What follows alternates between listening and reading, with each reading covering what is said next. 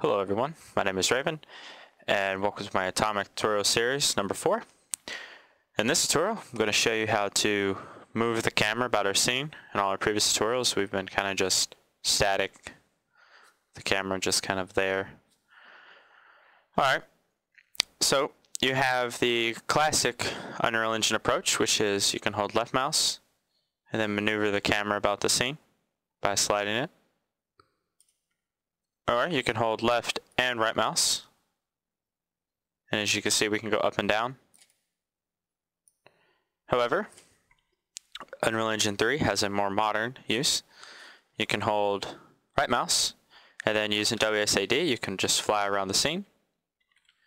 Using the mouse wheel you can adjust the camera speed, and down here at the bottom you can see the camera speed is adjusting. Right now it's at 2.0 and our camera moves a lot faster.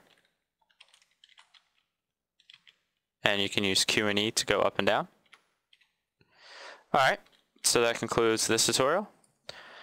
Check the description for contact information like my blog and website, as well as my Twitter. Follow me on my Twitter, you'll be able to stay up to date with what I'm actually doing. Alright, thank you.